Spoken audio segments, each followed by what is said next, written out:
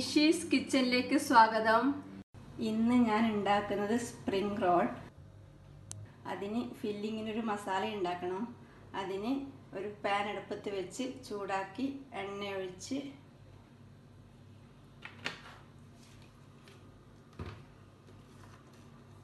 മൂന്ന് സവാള ചെറുതായി അരിഞ്ഞതാണ് ഞാൻ എടുക്കുന്നത്.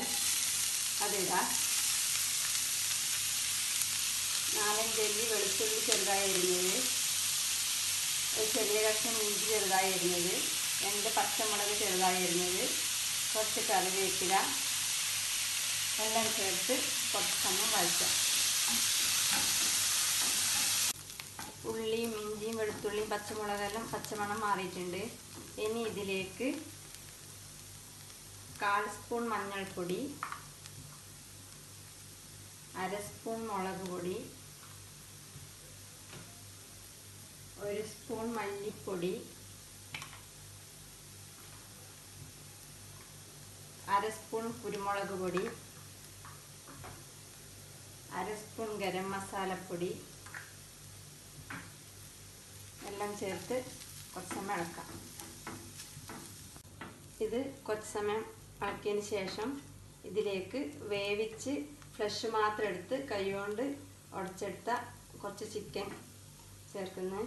ചിക്കന് പകരം പച്ചക്കറി വേണം ചേർക്കാം. ഞാൻ വളരെ കുറച്ച് ചിക്കനെ എടുത്തിട്ടുള്ളൂ. സവാളയാണ് കൂടുതൽ എടുത്തിട്ടുള്ളത്. ചിക്കൻ കൂടുതൽ എടുക്കുന്നെങ്കിൽ സവാള കുറച്ചെടുക്കാം. ഇത് നല്ലോണം ഇളക്കി മിക്സ് ചെയ്യാം.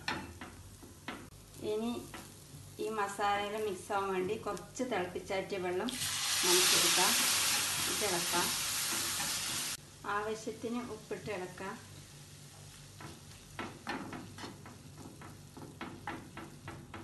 സ്പ്രിംഗ് റോളിൻ്റെ ഫില്ലിങ്ങിനുള്ള മസാല റെഡിയാണ്. ഇനി തീ ഓഫ് ചെയ്യാം. ഇനി ഒരു ബാറ്റർ ഉണ്ടാക്കണം. അതിന് ഞാൻ ഒരു ബൗളിലേക്ക് 1/2 കപ്പ് മൈദയും 1/2 കപ്പ് കോൺഫ്ലോറും ഒരു മുട്ട പൊട്ടിച്ചുടച്ചതും ആവശ്യത്തിന് ഉപ്പും എടുത്തിട്ടുണ്ട്. അതിലേക്ക് കുറച്ച് വെള്ളം ഒഴിച്ച് കലക്കി മാവാക്കാം.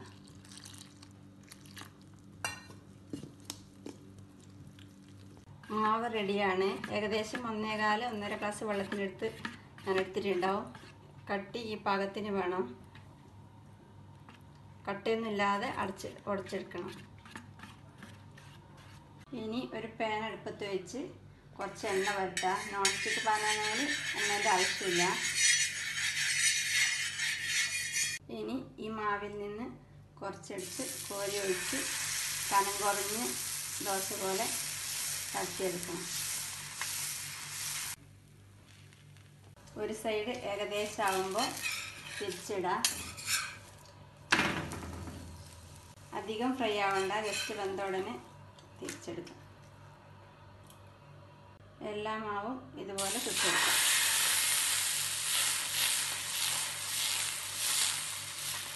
ഇനി ഈ ചുട്ട് വെച്ച പാൻകേക്കിൽ നിന്നും ഒരെണ്ണം എടുത്ത് അതിലേക്ക് കുറച്ച് നേരത്തെ ഉണ്ടാക്കി വെച്ച മസാല ഒരു സൈഡിൽ നിന്ന് കുറച്ച് മാറി അങ്ങോട്ട് വെക്കാം. ഇനി ഇത് ഇങ്ങനെ മടക്കി 2 സൈഡിൽ നിന്നും ഇങ്ങോട്ട് മടക്കി ഇതിങ്ങോട്ട് മടക്കി ഇങ്ങനെ മടക്കാം. മടക്കിയതിന് ശേഷം അതിൻ്റെ അറ്റത്ത് കുറച്ച് മൈദ വെള്ളത്തിൽ കലക്കിയത് കൊണ്ട് സ്പ്രെഡ് ചെയ്യുക. ഇനി തിരിച്ച് ഇതിങ്ങോട്ട് മടക്കി ഒട്ടിക്കാം. ഇത് മസാല റോൾ ചെയ്തിട്ടുണ്ട്. ഇതിങ്ങോട്ട് മാറ്റി വെക്കാം. വീണ്ടും എല്ലാം അങ്ങനെ ചെയ്യാം.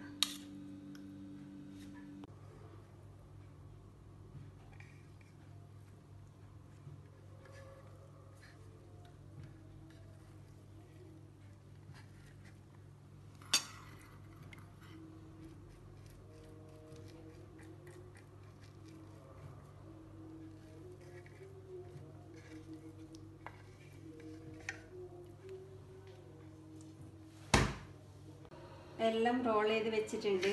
ഇനി ഇത് ചൂടായ എണ്ണയിലിട്ട് ഫ്രൈ ചെയ്യാം.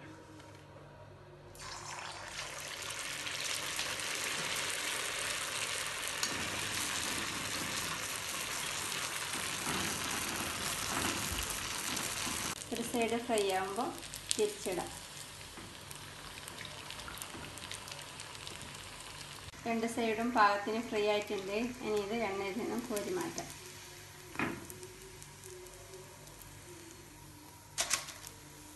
എല്ലാം ഇതുപോലെ ഫ്രൈ ചെയ്തെടുക്കാം.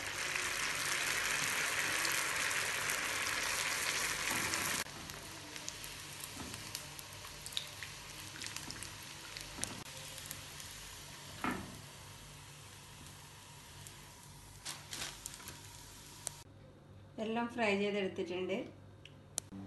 സബ്സ്ക്രൈബ് ചെയ്യാത്തവർ കാണുന്നുണ്ടെങ്കിൽ ഒന്ന് സബ്സ്ക്രൈബ് ചെയ്യണേ. എല്ലാവരും ഉണ്ടാക്കി നോക്കിയിട്ട് അഭിപ്രായങ്ങളും നിർദ്ദേശങ്ങളും അറിയിക്കുക. ഗ്രൂപ്പിലെല്ലാം ഷെയർ ചെയ്ത് സപ്പോർട്ട് ചെയ്യുക. Thank you.